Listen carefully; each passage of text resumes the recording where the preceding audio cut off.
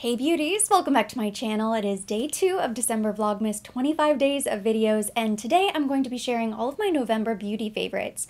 I only tried a handful of new products in November, but I'm also going to share a very mini haul of the things that I picked up over the Thanksgiving Black Friday holiday. I did a little shopping while we were in Savannah, but first we have to fix this hair. And I was getting ready, knowing that I was going to talk about this in my favorites, and I figured, why not show you and actually demonstrate the product? So this is my very first favorite. It's the L'Oreal Professional Steam Pod. I think this has been around for a really long time, but it is new to me, and it has changed my world. So the way it works, in case you've never tried this before, it comes with a little water bottle, and it uses steam along with the heat. So you see you have the little water spout over here. You remove that really easily, and then you just have to fill up this little water tank. Only takes a second, and I can style my hair about 2 times before I have to add more water. And I always use filtered water. I don't know if it makes a huge difference, but I figure it probably does. Once you've filled it up, you just pop it right back in. And then you can turn it on, which I need to plug it in first. There are 3 heat settings, and I've been using 350, which is the lowest heat setting, and I feel like my curls last for 3 to 4 days, or at least until my next wash. We are ready to get started. I just divide my hair in half. I'm going to use my heat spray. This is from IGK. It's the Good Behavior Spirulina Protein Smoothing Spray. It also protects from 450 degrees. Smells amazing. On both sides of the straightener, you see arrows pointing down. You just want to make sure that the arrows are always pointing down, and I think that's to do with the side of the comb. You don't want to go comb first, you want to go comb in the back, if that makes sense. Ooh, so you can see it's starting to steam now. So we're ready to go. I always brush through each piece first so that it doesn't get tangled. I'm holding my steam pod kind of parallel, and again, you just make sure that little comb is in the back. And you shouldn't have any problems. And then I just gently wrap the hair. And it goes through really easily. Boop, little curl. Flip to the back. Now the only part I have not perfected yet is how to ensure that the curls fall the same on both sides. So the way I usually style my hair is I do one side at a time.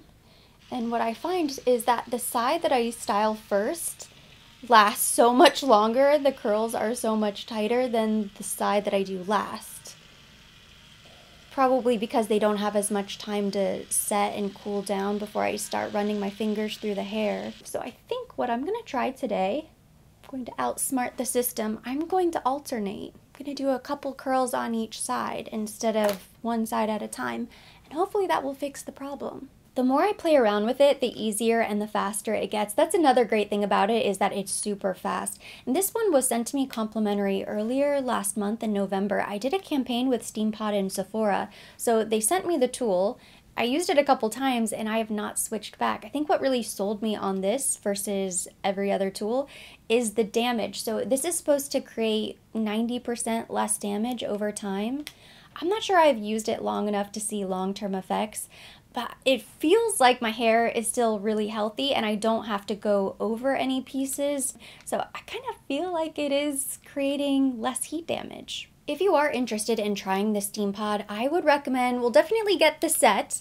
There's a steam pod on the Sephora website, but then there's also a little limited edition set that comes with products that are basically free. So this is the Kerastase Nectar Thermique. This is the Kerastase K Elixir Ultime Hair Oil.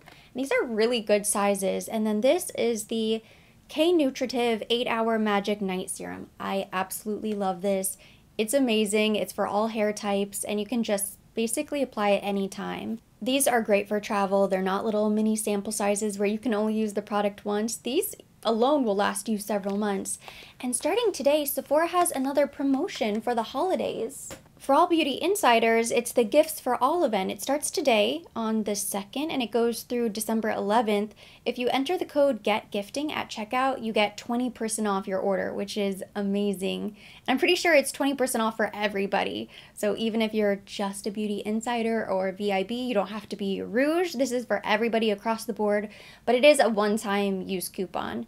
Starts today. You don't have to use it today. You have until the 11th, so no rushing. But in case you are planning to shop at Sephora for your holiday gifts, and then you also get 30% off Sephora collection, again, which is amazing. You know how much I love the Sephora collection pro brushes. I will list all of my favorite gift ideas and brushes down below just in case you're interested. And then on the 13th, that's when the Fragrance for All event starts, which is 20% off full-size fragrances, and I believe that runs through December 24th. I know the curls look a little bit nuts, but I'm just going to keep going through the rest of my favorites and then I'll properly fix it at the end. I also don't have any lipstick on because I have a lipstick favorite to share. We have got to talk about La Perla Beauty because I've been so impressed with all of the products that I've tried from them. They did send over a very generous box complimentary, but they didn't ask me to post anything, and yet I've felt so inspired to just create content on my own because these are products that I love, I enjoy, and I would absolutely spend my money on these. The lipsticks in particular I love because they're really creamy, and it says matte, but they are not matte on the lips. So this is shade 109 Rosewood Red. This is what I'm going to apply today. I also have 101 Nude Red, which is the perfect kind of deep nude. I took this with me to Savannah. It's what I wore every day on the trip. And then they also sent over Venetian Red, which is a really deep, almost blue-based blood red. It is so sexy. This is my favorite shade of red lipsticks. I did create a little Instagram reel where I tried them all on. I love the packaging. When you open them up, they have a beautiful little design etched on the tube, but it's also refillable. All of the details are really beautiful with these lipsticks. I believe Nordstrom carries La Perla Beauty. This lip liner is the Makeup Forever Aqua Lip in the shade 1C. I shared this in my final Sephora haul, which I posted to YouTube Shorts. I picked up a few last minute things at like 11:45 on the last day of the sale. Okay, so this is Rosewood Red.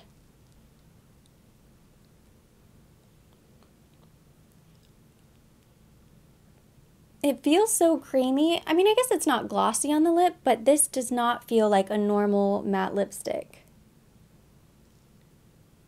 It's so opaque, and it just sort of covers the lip. Reminds me of the Tom Ford or the Hourglass lipstick formula. And you know I love a lip gloss, so I'm going to top that off with this Buxom Peppermint Hot Cocoa. This is another one of my favorite things. It's so pretty and it smells delicious. It's the perfect kind of darker nude. So I think you could probably wear this alone, but it looks really pretty on top of a nude lip. Or this rosewood. And it feels really tingly. If you like the peppermint hot cocoa, or is it the peppermint mocha at Starbucks, you need this. It's amazing. I think they have other colors as well. It's the full-on plumping lip cream from Buxom. It definitely has some color to it on its own. Ooh, it's so shiny and it makes everything so much more comfortable underneath. Even though these lipsticks are so nice, you really don't need anything on top unless you're like me and you just have to have lip gloss. Another product that I've really enjoyed, the body cream, smells incredible. It does not smell like anything else I've ever tried. It doesn't smell like you would expect it to smell. It reminds me a little bit of Christmas. It's a little bit citrusy, but it's a little bit like cinnamon, nutmeg, spicy. It's incredible. And the scent really lasts a long time. So I applied this today and it's nice and lightweight. It's a really kind of thin serum-y lotion. In fact, I think they call it a serum lotion. But the scent is so heavenly. I love this scent.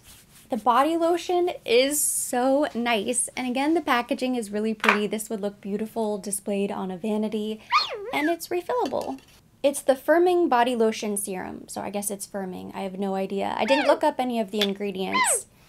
But I just know this smell is really, really nice. So this I've also loved. I have some more makeup here. This is the foundation that I'm wearing today. It's the new, I think it's relatively new, Lancome Tinty Doll Ultra Wear Care and Glow Foundation.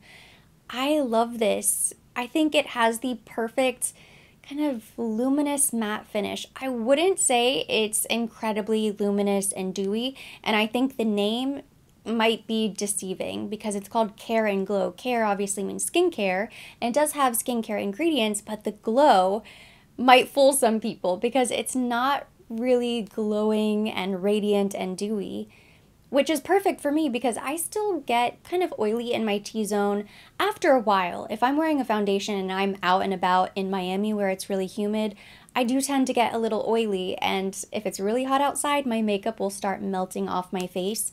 I've not experienced that at all with this. In fact, I think it perfects. It doesn't look or feel heavy on the skin at all.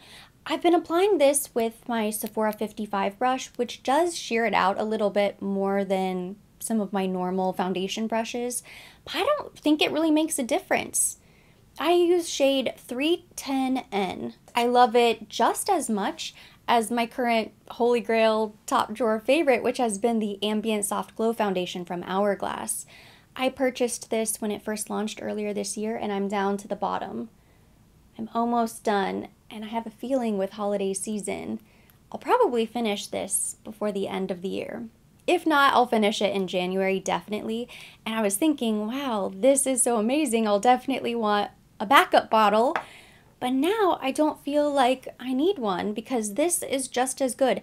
I don't think the formula is exactly the same, but it sort of checks the same boxes and it fulfills the same need in my foundation wardrobe. I would wear them for the same occasions. Chantecaille sent over their holiday collection, the Lotus collection this year, and these are a couple of my favorite pieces. This is the Lotus Perfect Blur Glow Powder and the Lotus Radiance Highlighter.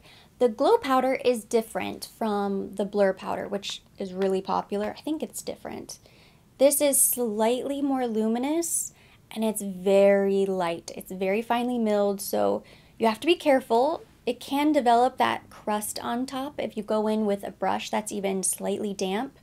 So it looks like your brush isn't picking up any product, but you can really see it on the face.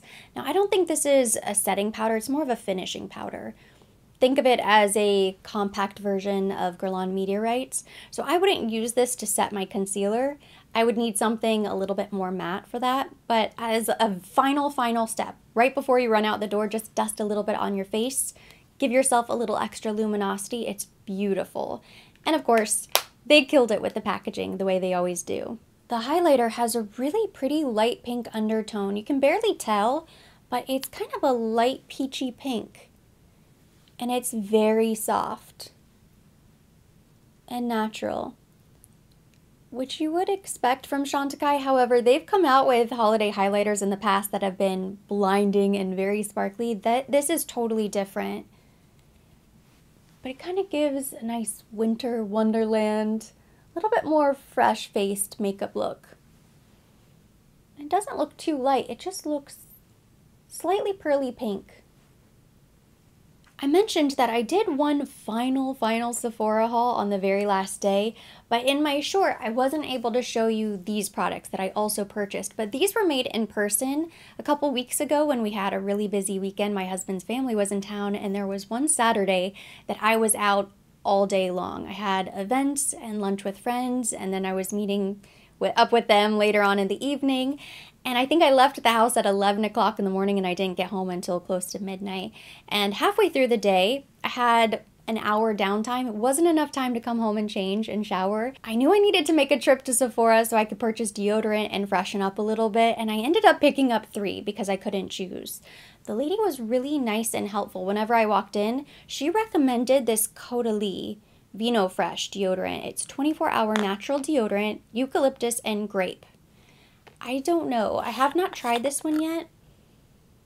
It smells like the Beauty Elixir, if you're familiar. So it's eucalyptus, kind of rosemary. It's very cooling, slightly minty. And it looks like kind of a gel texture. Haven't tried this yet, so I can't speak to whether or not it really works. This one I did try. This is the Necessaire deodorant gel, and it does not work. At least in my opinion. I tried this one time, and now it smells like armpit. The little roller ball. This is supposed to make my armpit smell good, but the reverse happened, and now my deodorant just smells like my armpit, unfortunately. So I'm not a huge fan of the Necessaire, which was also recommended. This was a total guess, a gamble. The Sol de Janeiro Rio Dio. Now, I do love Sol de Janeiro products, and I know they smell heavenly, so not that much of a risk, but it works so well. This has been my favorite natural deodorant that I've ever tried. It's aluminum free. It has the Troza 62 fragrance, and I swear this smells so nice, but I don't stink whenever I wear this, and I don't sweat too much. And it doesn't smell like my armpit. That's immediately a good sign. Yeah, it has that warm salted caramel pistachio smell, which is really pretty. But I was so impressed with this deodorant.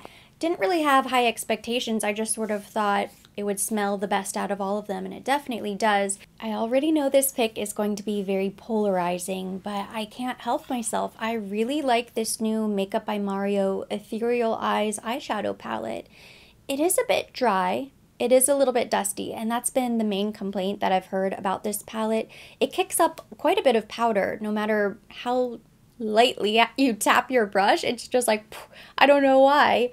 It's the strangest thing, and even the little topper shades are very dry as well. So those are best applied with fingers in my experience, although you can use a flat shader brush.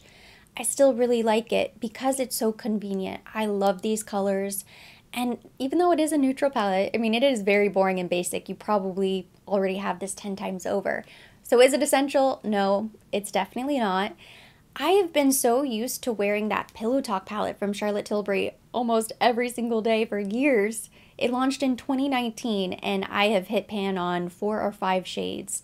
But it's so warm that I've really enjoyed using this because it's a little bit cooler. It's more of a neutral, cool toned. It's not my favorite palette in my collection, but I'm going to get so much more use out of this versus some of the others that might perform a little bit better, that it's just worth it. So now I am moving on from all of my November favorites, and I'm going to show you all of the little knickknacks that I picked up while I did some shopping in Savannah. I didn't really go crazy. It wasn't really the point of the trip, but while we were exploring the historic downtown area, we stumbled into a store called the Paris Market, and I fell in love. I could have spent all day there. It took all of my self-control not to purchase everything in the store. I was so overwhelmed that I almost left with nothing. It was either I was going to spend way too much money or just not buy anything at all. I imagine if you're from Savannah or if you visited, you know the Paris Market is a big deal. I felt like we had discovered a hidden gem, but I did end up purchasing a little tourist take-home gift. Every time we visit a new city, we pick up a mug, and usually it's the You Are Here collection from Starbucks. We didn't get one of those this time, but I did pick up a Paris Market mug because I thought it looked so pretty. Our cabinet is so stuffed with mugs, I don't know where I'm going to fit that in, but I could not resist. And then they had a bunch of candles downstairs, and they all smelled incredible. And I really wanted a candle, but I just told myself that I needed to stop purchasing candles. So I resisted. Now I have regret, although I discovered that they have a website, so I will probably end up purchasing a candle later on. But I picked up this little pack of matches. I also visited a little candle store, and I picked up this wick trimmer. I already showed you this. It's rose gold, and I didn't have one. I have so many candles, and I need to start burning through some of them, and a couple of them definitely need a trim. So this was an essential purchase. That's all of the touristy stuff, but on Black Friday, I did run into Anthropologie. My mom and I were just killing time while my dad and my husband were scouting out the perfect place to watch the World Cup game, and I did find a few things. I don't know if it was the best deal ever.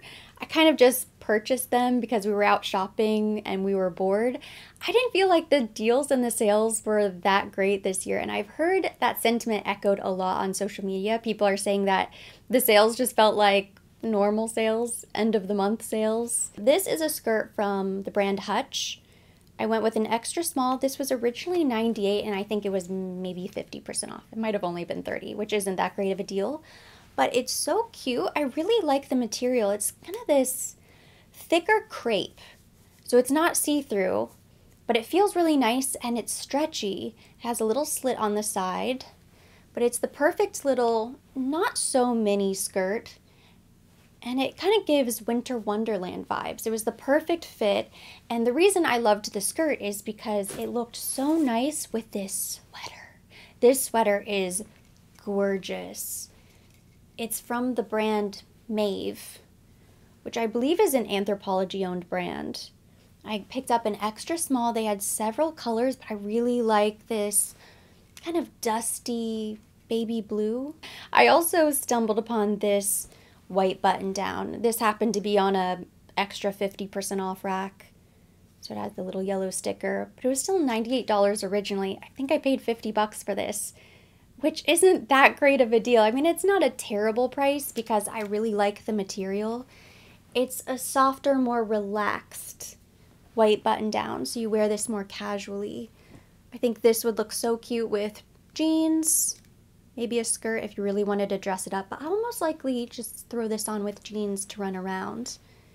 And it feels really soft and buttery. That's what I like about it. I don't think you can have too many white button downs, so this is just a nice, easy breezy, casual throw-on type of top. And that was all I got, those 3 items. I'm happy with everything I purchased, but I wouldn't say I had an amazing, successful Black Friday. In order to really feel successful on Black Friday or a big shopping day, I need to get some great deals. This was just boredom shopping. But that completes all of my favorites in my little haul. I'm not going to leave you with this curly hair. I'm going to go ahead and run my fingers through it. This is how I usually break up the curls. I don't even really spray it with anything. I used to spritz my hair with the Amika spray, and there's also a texture spray from Oribe that I sometimes use. You can brush through them if you really want to break them up, but since I usually go a couple days without washing my hair, I'll just kind of finger through the curls. I still think this side is holding a little bit better. But maybe it's just the front. I think the front, I curled this a little bit too tight. Eventually it will fall. And this is the hair. Oh gosh. Accidentally got it in my lipstick. It's so plush and bouncy, and I honestly feel like it looks like rollers, but better. It holds better than rollers. So if you like volume and you like bouncy curls, or even if you just like straight hair, it can just be completely straight. Highly recommend checking out that Steam Pod. And that completes today's video. Thank you so much for watching. Hopefully you enjoyed it. If you did, give it a thumbs up. Leave me your comments, questions down below. As always, I will be linking everything mentioned. Everything on my face will be listed down below in the description box for your convenience. And for more videos like this, don't forget to subscribe and hit the notification bell.